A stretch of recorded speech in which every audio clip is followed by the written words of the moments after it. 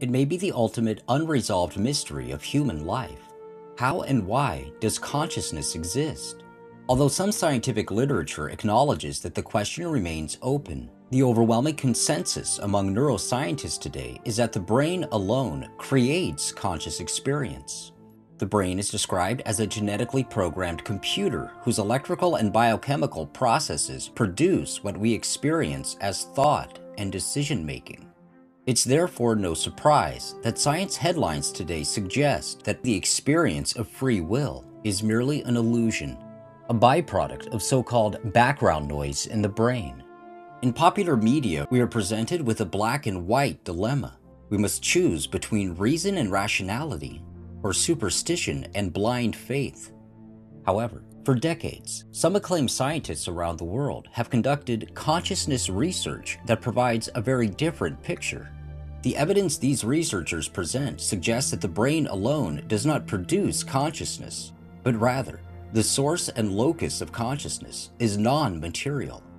Some proponents of this burgeoning field now refer to it as post-materialist science. One of the most remarkable of these researchers is Dr. Gary Schwartz, professor of psychology, medicine, neurology, psychiatry, and surgery at the University of Arizona, and director of its Laboratory for Advances in Consciousness and Health. We asked Dr. Schwartz for his thoughts on the mystery of consciousness, beginning with the question, how did institutional science arrive at its current position, that the brain alone produces conscious experience? Conventional and contemporary neuroscientists, as a general rule, all believe, in fact, they assume that the brain creates consciousness, that consciousness is a byproduct or side effect of brain function. And this is what's called the materialist perspective. It's the idea that reality is defined first and foremost in terms of matter, that it's only material things that exist. And therefore, anything else that exists, such as consciousness and subjective experience, that by definition this has to be created by a material object, such as the brain. And so the assumption is, therefore, that anything that we think or do not only involves our brain, but requires our brain. And therefore, when our brain ceases to function, i.e., when it dies, our consciousness, quote, dies too, because it's dependent entirely on the brain. Now, that view, which is the current accepted view, in my opinion, and a group of other scientists' opinion, is wrong. And there is a new movement called post-materialist science, which in fact, there was just what's called a manifesto for post-materialist science that was published in the scientific journal Explore, which was co-written by Mario Beauregard, myself, Lisa Miller, and a group of 5 other scientists, including Larry Dossey and Rupert Sheldrake, which explains the alternative scientific perspective. Despite the extraordinary advancements in neuroscience and neurotechnology, according to Dr. Schwartz, the sciences have failed to prove that the brain is the creator of consciousness rather than the receiver. There are hundreds and hundreds of studies in cognitive neuroscience and emotional neuroscience, all of which presume, to quote, prove that mind and emotion are caused by the brain. However, and I would like to explain this, all of those studies, and there are hundreds if not thousands of them, use 3 basic kinds of procedures. And it's important for your listeners to understand it.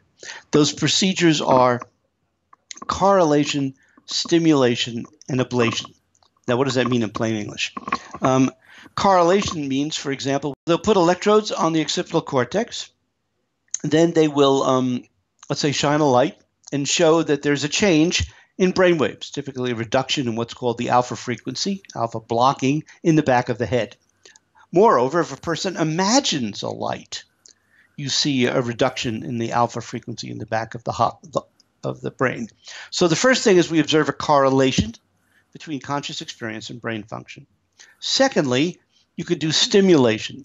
So, for example, you can, if the brain is exposed in surgery, you can literally use electrodes to stimulate the brain, which has been done. Or you can now use external stimulators, so using a magnetism, focused magnetism, to stimulate portions of the brain. And if you stimulate the occipital cortex, people report seeing lights. Also, you can do what's called ablation. Now, typically, we wouldn't do that purposely in humans. You would do that in animals. But there are natural ablations, either due to unfortunate accidents or diseases, strokes, where particular areas of the occipital cortex are damaged. And you will find decrements, or if not blindness, in selective regions of one's visual perception. So those three factors, correlation, stimulation, and ablation, triangulate. They all point to the idea that the brain is creating consciousness. Now, why is that not sufficient to conclude that the brain causes consciousness? And the reason is really very simple. And I actually learned this when I was in high school and then started out my undergraduate education in electrical engineering. Because the same three criteria are used to determine how a television set is working. So, for example, you do correlations. You put an oscilloscope probe on a particular portion of a circuit, and then you look to see if the signals are correlated with what you see on the screen. Then you do stimulation. They're literally electrical stimulators, and you stimulate different parts of the circuit, and you look to see changes that occur in the visual part of the screen or the monitor. And then thirdly, you do ablation, meaning you cut wires or you remove integrated circuits, and you look to see what parts of the signal go away. But you don't conclude from those three procedures that the television set created the signal. We know that the television set is an antenna receiver for the signals. So in other words, although correlation, stimulation, and ablation are consistent with the idea that a TV set or a brain could be creating the signals, it's equally consistent with the idea that a TV set or a brain could be picking up signals from outside the system. And therefore, you need to do additional kinds of research, different methods, to come to the conclusion about whether or not we're dealing with a creator of consciousness or an antenna receiver for consciousness. And that's why the research that I and my colleagues have been doing on mediums, for example, is so important for neuroscience and the brain. Because if the brain was the creator of consciousness, then when a person's brain died, their consciousness would cease, case closed. But if our brains are really TV systems, they're antenna receivers for our minds, Dr. Williams Hiller calls them biosuits, if you would, that then if our brains die and our body's physical die, our consciousness hasn't died, i.e. the signal hasn't disappeared, because that was not the origin of the signal in the first place. And therefore, other people's minds and brains, for example, the minds of mediums, could pick them up. And that's why I've done so much research under single-blind, double-blind, and triple-blind conditions, and they all point to the conclusion that some mediums are real and that the information strongly supports the idea that consciousness survives physical death. And that's a post-materialist perspective. Individuals who have experienced clinical death may provide one of the most critical clues on the source and essence of consciousness. While mainstream science attributes the so-called near-death experience entirely to brain activity, as Dr. Schwartz explains, this notion is complicated when all measurable brain activity has ceased. The claim that staunch materialists would like to make is that many of what are called near-death experiences can be explained as residual firing of either the cortex or subcortical structures after it's been damaged or after the heart's stopped. The problem with that, I call it wishful thinking, is because if you look at both human research and animal research, it's well documented that literally all electrical activity ceases within 40 seconds to a minute of the time that blood flow has stopped going to the brain. There is no evidence of electrical firing of the brain at all. So for people to therefore think that somehow, well, their brain is still firing, it's just that we can't electrically see it, the reason why they're pushed to that conclusion is because they find it impossible to believe that one's consciousness could continue after the brain had stopped functioning. That's because they're stuck believing this simple materialist view. Now, those people have not thought through the issue of the fact that neuroscience methods, correlation, stimulation, and ablation, do not prove the conclusion that the brain creates consciousness any more than correlation, stimulation, and ablation would conclude that a television set created the TV signals. They don't understand that core logic. The consensus theories of institutional science tell us that nature and all the universe is purposeless. What is institutional science contributing to humankind in our quest for personal and collective identity and meaning?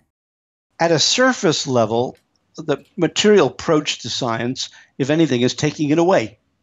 It sees the universe as a material, cold, thoughtless, feelingless, loveless place for which there is no meaning or purpose. It's sort of order that's derived from chance, and it's just one of an infinite number of possible universes. And that our ability to have meaning and to have subjective experiences is really a byproduct or a side effect of the evolution of matter, which is mostly driven by random processes. That view, if anything, robs the cosmos of meaning and purpose. However, when you take a non-materialist approach to all of this, which I and a number of colleagues do, this perspective, instead of taking you away from spirituality, takes you to spirituality. And it allows you to experience and interpret the universe in a very alive, living, conscious, intelligent, creative process.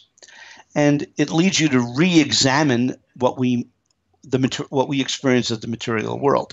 Now, for the record, I love material. I love the material world.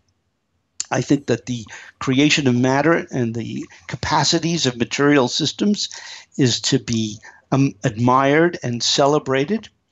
And I think that there are principles that material systems show, which actually reveal the deep intentions and meaning to a universal consciousness, a universal mind. So in other words, studying the nature of matter in material systems and living systems tells us something about the mind of the Creator, the mind of God. And therefore, it can be very instructive, but we have to reinterpret what we're seeing from this grander framework. So post-materialism does not throw out discoveries in material science, quite the contrary. It celebrates them. But what it does is it says we need to interpret them from a greater reality. So just like quantum physics and relativity theory was a bigger theory and included aspects of, for example, Newtonian physics and Newtonian theory as being a more special, limited case of a grander theory, post-materialist theory will be an expanded vision for which the material model becomes a more limited or special case of the bigger theory.